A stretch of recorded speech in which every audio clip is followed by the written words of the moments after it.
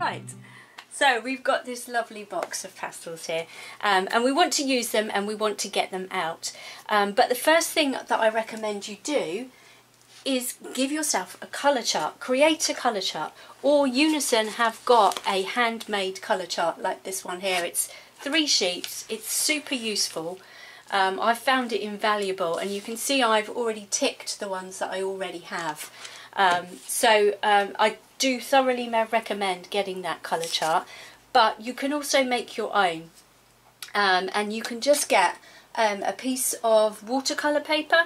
Something like this is fine. It doesn't have to be specific pastel paper, just has to have a little bit of tooth to it to make it adhere to it, and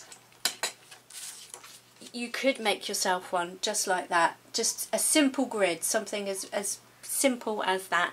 Doesn't have to be a bought one, or it doesn't have to be anything fancy, but just making your colour chart, yourself a colour chart from your colours is really, really useful. And then you can mark down what it is. So we've got grey 34, and then just give yourself some colour in there. Now what you should do, there you go, grey 34. What you should do when you're using your colour chart, because this is really important, is that you should always test your colours on the same colour paper that you've done your colour chart on. Because if you use, say for example, this pastel matte here, which is dark grey, you're going to find that your pastel colour is actually a bit different to what's on your colour chart, and you're going to think, oh, is that the right colour or not? So always test your colours and choose your colours by using a piece of paper the same colour as your colour chart. Otherwise it can get really confusing. I learnt that lesson the hard way, so that's a really good tip there for you. Now, using the pastels themselves, you're either going to have to unwrap them or break them or use them whole. There really are lots of different ways to use them, and how you use them really depends on your preferences on how you use the pastels themselves. So we can unwrap them, and you can either peel them off like this, and with the help of a knife, that's quite useful, and then you get a full label off like this, which is quite handy. Otherwise you end up peeling it and ripping it, and that can be quite annoying. So you can have a whole pastel like this, or, now this is what I tend to do, is I will break a third to a half off the end, and it really depends on how much comes out the end. You're not totally in control with about how much comes out, but if we compare these two, it's just under a half there. So that's another way you can use it. Then you can use this piece here, or you can use this piece here, and either way is good. This one you can make a flat edge and then cover a wide area, and you've also got some really sharp edges coming around here as well, and again this one is got really sharp edges, and you can change how you hold the pastel as well, and I'll show you more about that later on when I'm doing the demonstration, and I'll show you some marks on the paper as well. So here's one that I've used. It's got a flat edge to it, really useful if I'm going to be using or covering a big area, say like if I wanted a really dark background, that would be really useful. There's a nice flat edge across there. Here's one where I've broken a third, and I can hold it like this at the end to use it.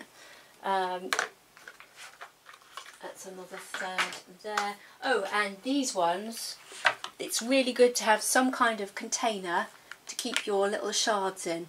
So what I've got is a pink box. These are business cards, business card boxes. I've got a brown box as well. I've also got a green box, and it's really great to hold these little shards in, because sometimes you just need a tiny little piece and it's perfect in there. All I've done is put a little bit of a sponge in there to absorb all the dust at the bottom. Now there's other things you can do with pastels. I'm going to show you those two things now.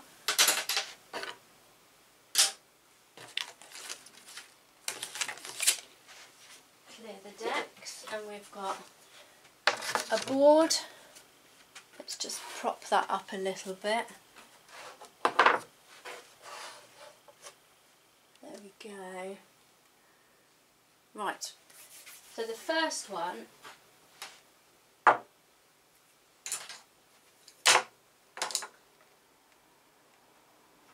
is this one. Right, we've got,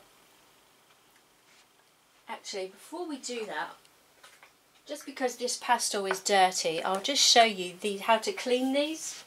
Now, I find when I clean the pastels that they are,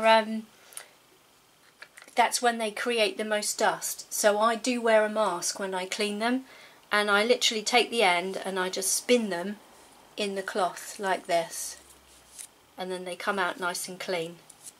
And it really is quite important to clean them, because, for example, this one here, it looks like, I don't know if it looks like this on your screen, but it is quite dirty and dark, and it's much darker than the actual colour of the pastel. So I'm just going to clean one side of it so you can see. So that's the true colour, and if I turn it round, that was the dirty side. So it's a lot darker.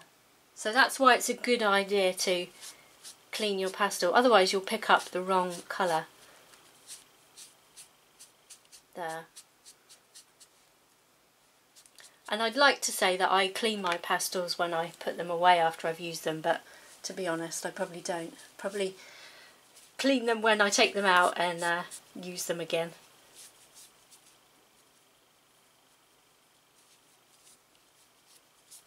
There we go. So it makes such a difference to have nice clean pastels. And then if you've got a pastel that's still in its wrapper, just wipe around the ends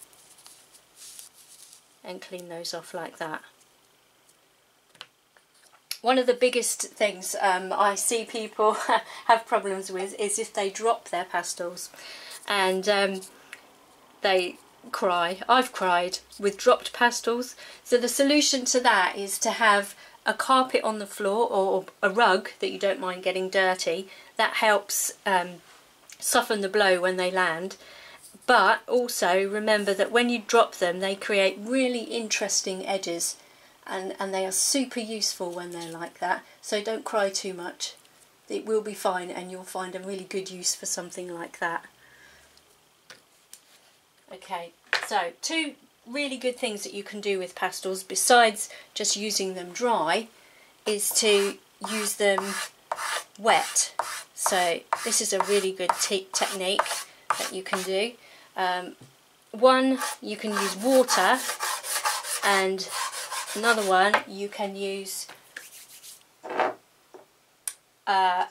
alcohol, isopropyl alcohol, or otherwise known as surgical spirit in the UK, otherwise known as isopropyl alcohol. I wouldn't recommend using surgical spirit because it stinks to high heaven. Absolutely stinks, and not a good idea. So the advantage of using the alcohol over the water will become clear in a moment. You can see the pastel goes to paint. It looks just like paint, and it's really good for can blend colours together. Really nice creating sky effects, backgrounds, and of course once it's dry you can add more layers over the top.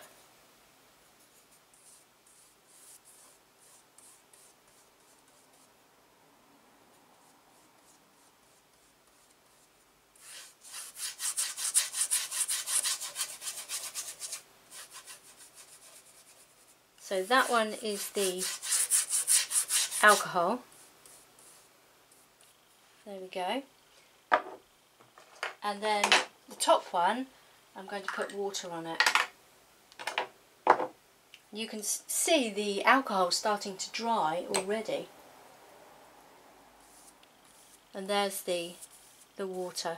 And the water will take about half an hour to dry.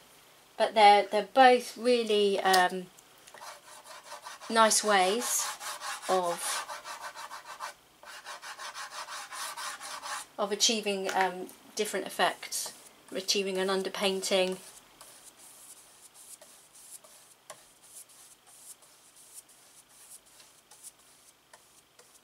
But the alcohol is just much quicker to dry. You can see, look there, it's just drying already, and you can go over the top. It doesn't make it impervious to touch, but you can see, look there, already I can put some more pastel on top.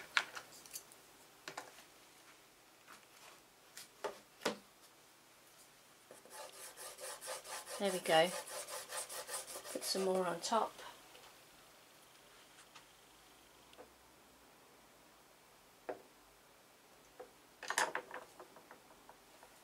Mix it in.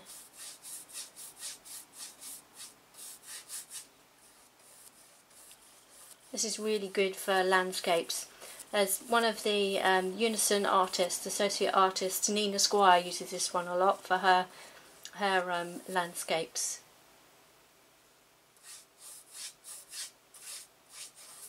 So it's a really useful technique to get a nice underpainting going. And the water one is still wet, whilst this one has already had a second coat. So that's a nice way to use the pastels. If you go on the Unison blog, you can see lots of different ways that people use them. It's a really good read, and you can discover lots of different ways to do things. I think one of the things I want to get across the most tonight is that there is no best way to do something. The actual best way to do something is the way that you find the best, the one that makes you have lots of joy and makes your heart sing.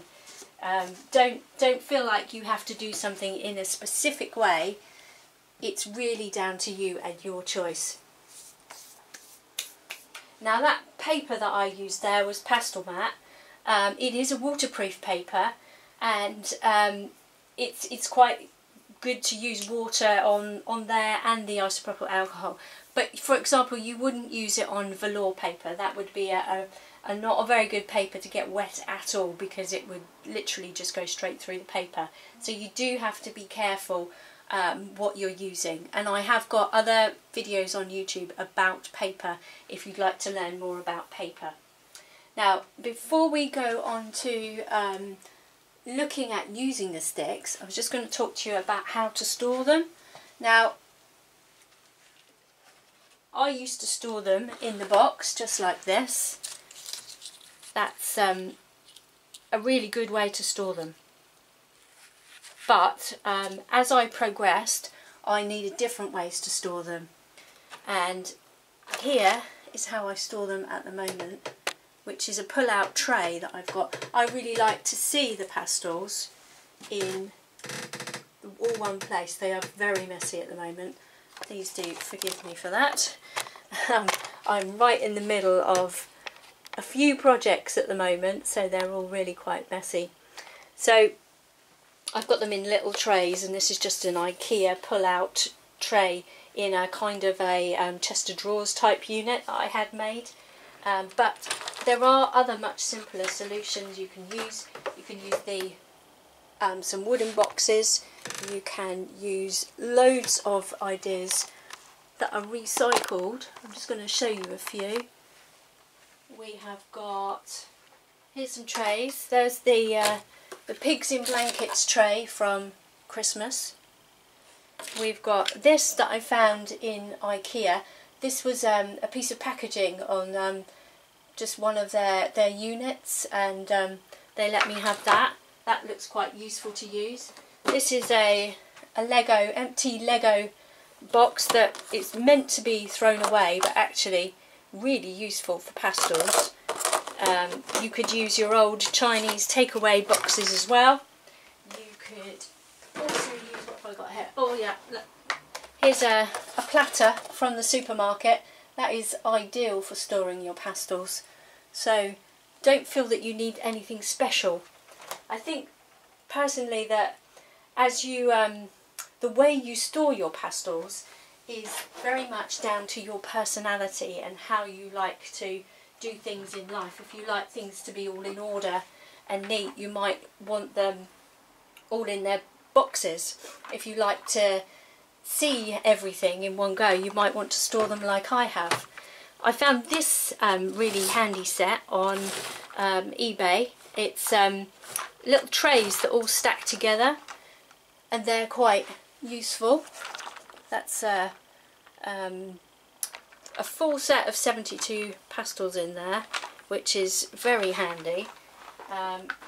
You can also get prim boxes. A lot of people know Emma Colbert. She's another Unison artist, associate artist, and she uses the prim boxes, which are PRYM, and the 18 size pastel foam inserts fit in the prim boxes. So if you like ordering in colour, that's a good way to do it as well. So the best thing to do is to find something that really works for you. Right, now we're going to move on to using the sticks. So I'm just going to rearrange the cameras for a moment.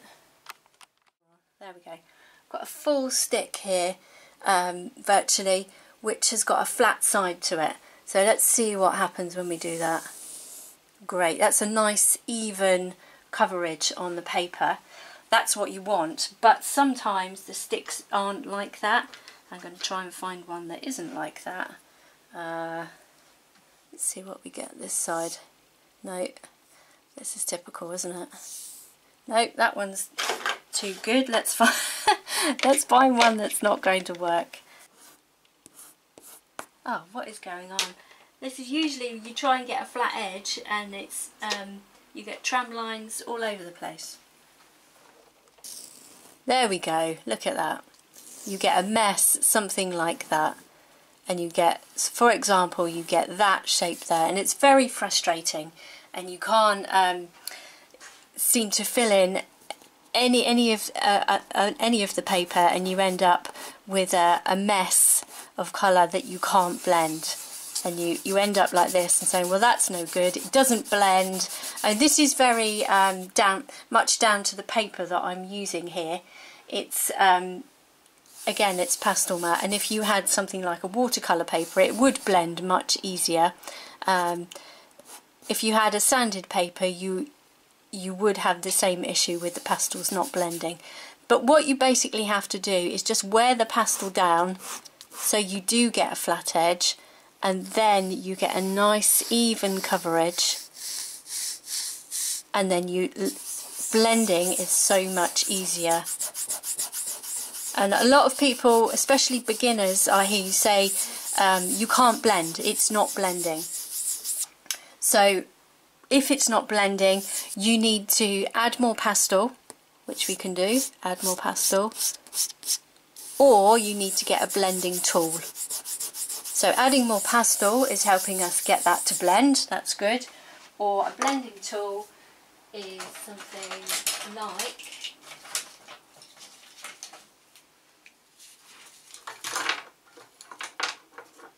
a tortillon. This is a good blending tool. A tortillon tends to lift the pastel, and it blends it really, really well. It blends it like, if you need to blend your pastel about and you don't want to add more pastel on the paper, this is a really good tool. Can you see, look how it moves it beyond the area that I put the pastel in, so I can move that up there, so it really spreads it about. So that's a really good tool to use. And then I can use my finger. I really do like using my finger to blend. It's I do find it gives a really nice texture and doesn't over blend. So if you're someone who feels like you over blend, that is a really good way to not over blend with just using your finger. And sometimes you need to just keep on with your finger, and very slowly it does start to blend, and it gives you some really nice effects on the paper. Okay, so you can, what have we got next? Edges. Right, edges, really sharp edges when you snap a pastel. So that one we snapped earlier, here's the one we snapped earlier. It has got some really nice sharp edges, and you can create some good sharp lines like this very easily, like that. You can use the little tiny shards. They are really, really useful, as I was saying earlier. Something like this. This is something Sorry, I don't have an answer for that. Thank you, Alexa. This was one that actually broke and a piece fell off the end, and it's given me a really nice tiny little shard where I can get in and use for a very small area. So that's really handy. And you see I'm using it between my thumb and my middle finger, and that means I can have a really light touch, which is very important. Speaking of light touches, the way to get a light touch is to hold your pastel further back, which is why I like to keep these little paper wraps on the pastel, because it means I can hold the pastel further back. So whilst I've taken this bit out, perhaps I need to use this for a flat edge like that. That bit I can use for the flat edge and the sharp edges. This bit I might want to use for perhaps getting some really nice fur effects, and I'm rolling it round to be a bit more random than usual. You don't often see blue fur, I know, but you get the idea. I can roll it in my fingers to be more random, and I can hold it further back to be lighter with it, getting a very light touch. Again, talking about the light touch, if you want to create an area where you've got just a small amount of pastel, so for an underpainting, for example, I was doing an orangutan today in a tutorial on Zoom, and we were putting down a base layer of very, very light pastel, and you can, if you listen to the sound of the pastel when it's on the paper, it's very different to when I press hard. It's quite heavy and hard there, and then here really you can hear it differently. So it's a really good idea to practice being light-handed and pressing really hard. So for example, if you were doing a sky perhaps, and you had some nice clouds, you might want to get your sky in quite thick and then leave a space for a cloud. We want lots of lovely blue-violet sky, and then put a thick layer on for a cloud so you can make it look really fluffy, like a cloud is meant to be. and then gently blend it. Doing that with light layers really would not work. So a really good thing for you to practice is getting those differences in the pressure. Pressing really hard, pressing really light. You can create quite a nice wispy feather. You might not be able to see that cloud on Zoom too well because of the contrast of the light and the dark, but on the recording you should see that much better. Doing light layers to create that cloud is going to be virtually impossible, so you need something thick there. So practice your pressure and learning how to change the pressure. And sometimes I hold them so lightly that I drop them but it just goes to show how lightly you're holding them.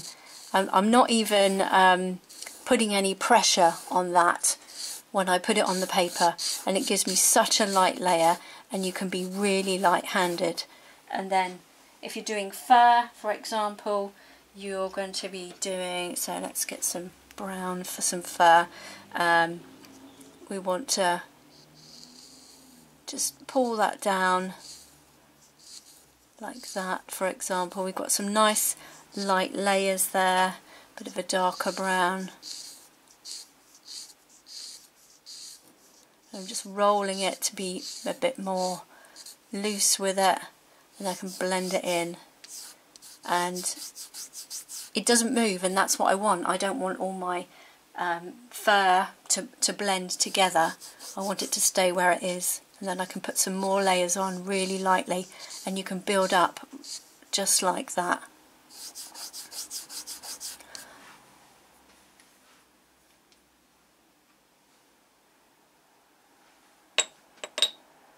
Right, so next I've got 3 examples for you,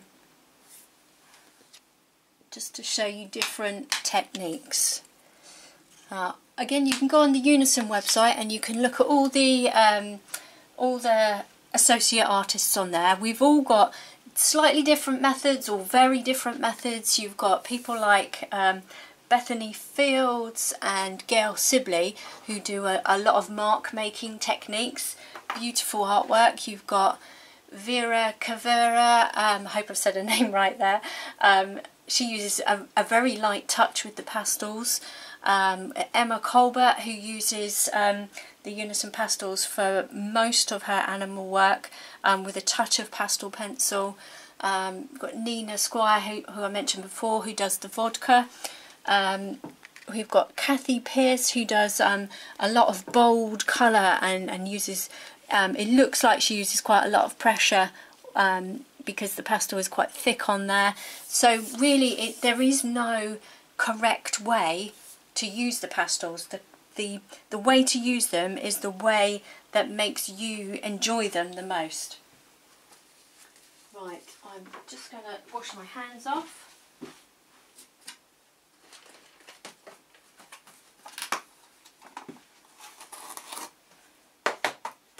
So I don't use wet wipes, I use these little cloths that I wash and re-wet in a box with a little bit of tea tree oil to stop the bacteria, and I can have them in my studio. There's a little video on my YouTube how I do that. If you don't want to use wet wipes, I stopped using those. Right, just dry my hands off. And first of all, we've got this little dog eye here. This was a tutorial that I did a couple of months ago, I think now. There's the photo reference there. I have started it for you just to get us going to the important bit that I want to show you. And firstly, to put some colour in the eye, and I'm using a lovely red, it's a brown earth actually, it's BE17 I believe, to put some colour in the eye. And I'm being quite delicate here, and you might wonder how I'm managing to actually get on the eye as opposed to putting the pastel somewhere else when you can't see what you're doing, and that is practice. What I've had to do is put my head over this side so I could see where I was actually touching the paper, so like this, so I could actually see where it was touching. And then the more you practice that over time, the more able you are to be able to do it without actually looking. And you can also give yourself a little mark on the paper, and you'll know where you are from that little tiny mark, and it won't ruin the painting because you've just used a little tiny mark. And then you can get your blenders, you can spread it about if you need to. With this is a rubber blender. You can spread the pastel about like that, or you could combine it with pastel pencils, and that's what I like to do, using the sticks in conjunction with the pastel pencils. So I'm just going to put a little bit more on here, a bit of a darker colour in there. So I like the strength of the pastels, and then I use my pencils more like paint brushes and manipulate the pastel and move it about. And I usually use little circles, and it's like tickling the paper to move the pastel about.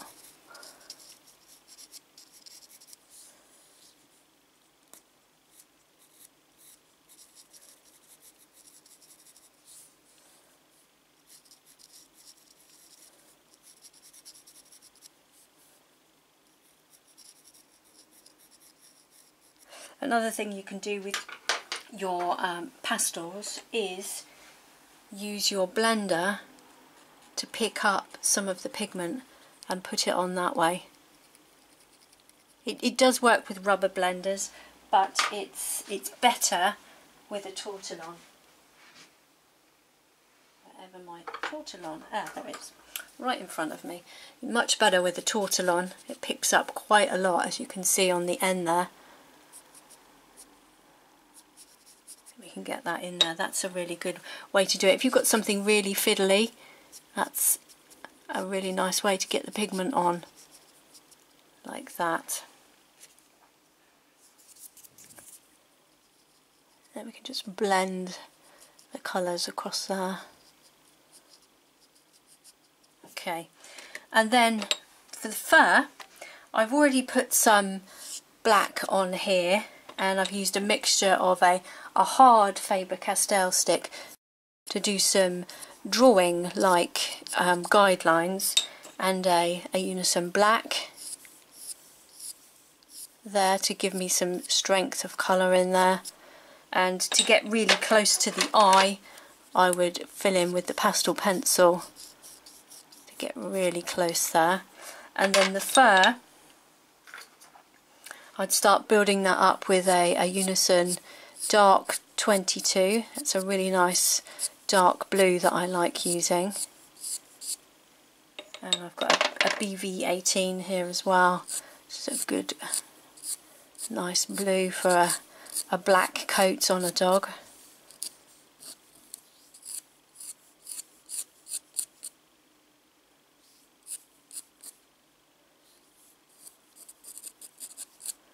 Okay, and then I use my blender to spread this pastel about.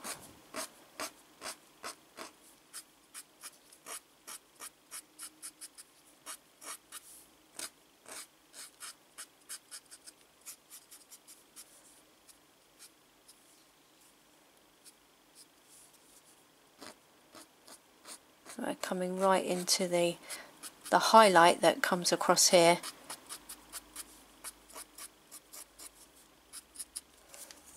And then a little bit of a lighter blue, BG blue green 3, this one is. Getting some of that highlight on there.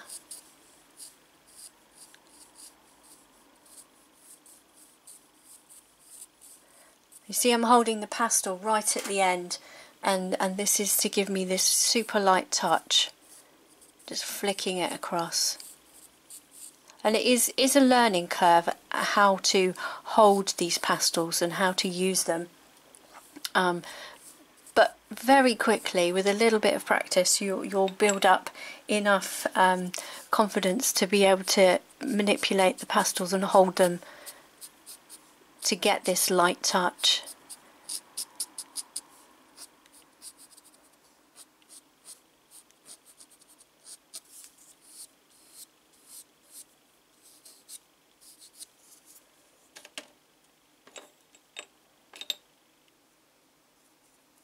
And then I'd use a nice pencil to give me some finer lines and some highlights on here.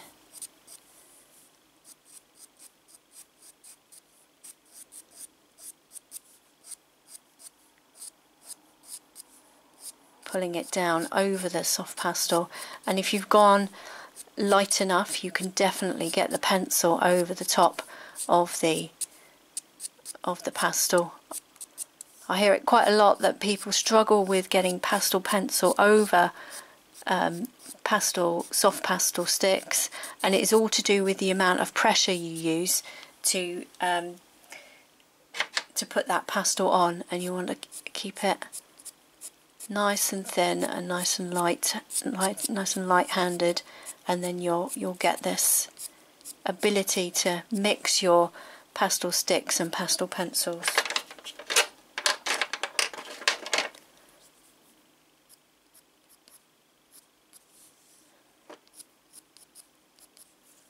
There. So we've got some fine detail there, some fur in there.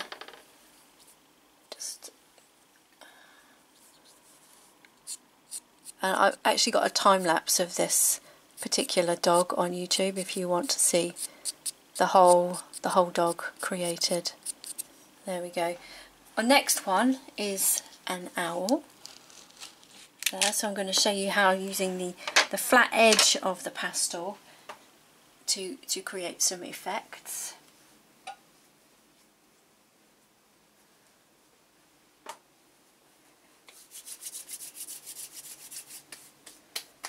Some of you talking about fixative on the chat. I always find fixative is an art in itself, and you can hear one person say that fixative works and another person say that fixative doesn't work. So it really is a case of learning to use the fixative to work for you. Right, next one, we've got an owl. There's our owl with a little bit of blue pastel on it, unfortunately, but never mind. So this blue owl has got some lovely pinks and purples in it as well, and I'm going to show you how I created that. So I used a white first of all, and I used a combination of a white hard stick and a white Unison stick, and I've got a nice flat edge to this, and I'm shaping the pastel round and shaping it out round this way.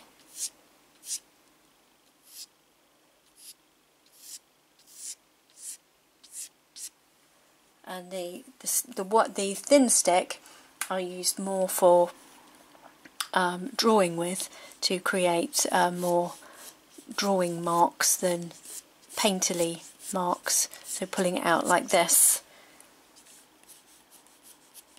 Again, I think there's a time lapse of this one on YouTube as well. So using the hard stick to do more drawing marks and the soft stick to do more of painterly marks. And then you could use either stick to create some more heavy pressure marks like this. But I don't really use hard sticks, only the black and the white. I find those quite useful.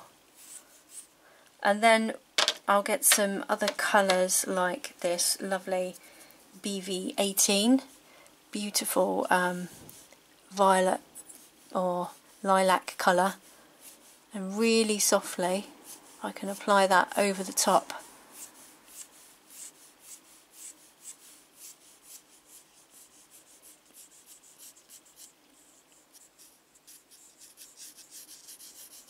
I'm using my little finger to stop me pressing too hard, so my finger is controlling how close I get to the paper, like this, and it's meaning I don't press as hard as I otherwise would if I didn't have that little sort of guard there to stop me.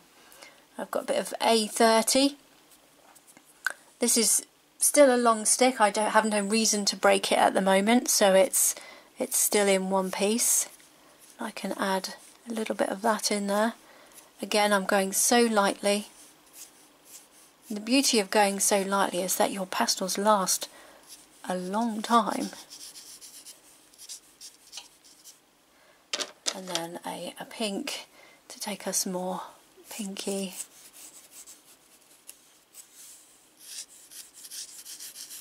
And then I can blend those colours to create the effect of the light that's bouncing off the white.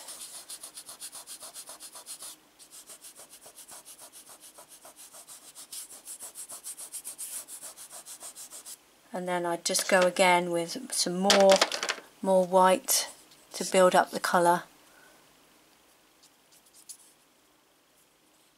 Yeah, just finding my flat edge there.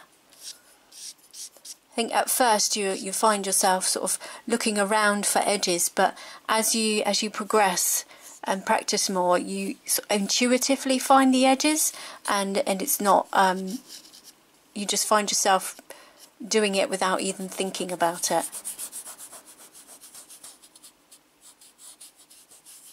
There. Okay, so that's using flat edges, and then over here on the end I've got some a horse's mane. So this was a Christmas horse that we did, and somebody's just said, seems like every rule can be broken.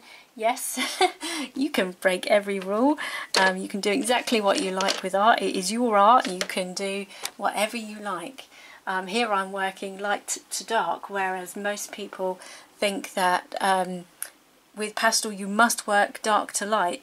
It really is a personal choice and what works for you. So please don't ever feel that you have to do something because somebody said you had to do it. It's art, it's free expression, you can do what you like. Okay, so I'm putting on here some marks for the mane. I'll just show you the picture for that one. There it is. It's a very purpley, violety mane. It's a horse's mane in the snow. And I'm putting some marks on in the direction of the hair, flicking back up to the neck of the horse. Some really small marks across here, so I'm just doing those small marks, and I'm rolling my pastel as I do this to keep my edge sharp, so I don't suddenly end up with a really thick mark because I've worn my pastel down too much. And you can change the pressure here. You can do some marks that are a little bit harder and some that are a little bit softer, less pressure.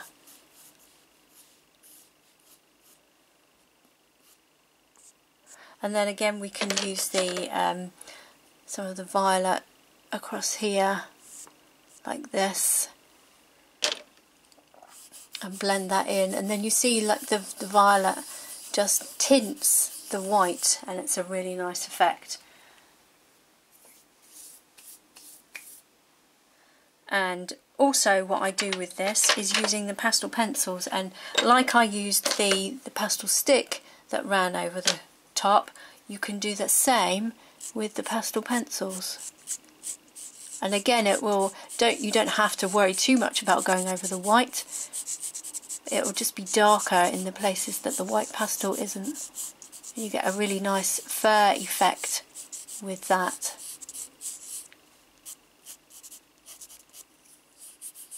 Not fur, hair. And I've got a lovely purple here as well, you can do the same with, and run that across there. Creates a really nice, simple hair effect. Like that. So obviously that was really quick, and you can see the time lapses, I think, of most of these. If not, I'll put them on there. See these all the way through to see how I do this. And also the tutorials for these three are also available on my website, so they're quite fun ones to do. Some of my favourites there. Right, I think we are at the end. Just going through my list, I think we've done everything, covered everything. I hope that has. The magnets I used on these boards, someone's just asked, are I just bought them on Amazon. They are extra strong fridge magnets. That's all they are. Nothing special, more special than that. Okay, and who makes the board? The board I made myself. It was a piece of MDF. Just try and turn that on the end there. You can see the end of the board.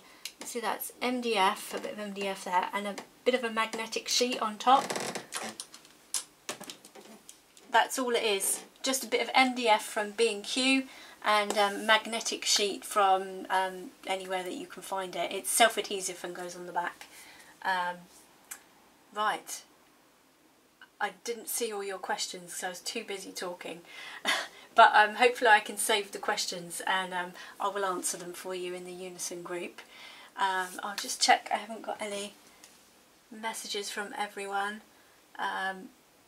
Thank you, Lindsay. No, I haven't. It's okay.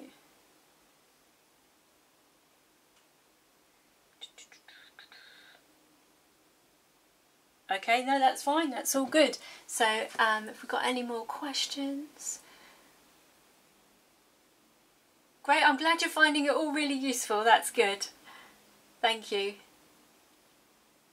Thank you very much. So this is going to be all recorded, and I will send out the video. I think it might come out on Thursday afternoon, because I've got I started a tutorial today, and that one's got to go out first, and then this one will go out after it. So yeah, as soon as I can do that, I will get it out to you, and Unison will send it out to you. But if you don't get it, do shout. And you've got a very nice little voucher coming your way as a thank you for signing up today, that you can spend in my tutorial shop. So thank you very much, and I shall hopefully see you soon in the group. Thank you for the thumbs up. Thanks everybody.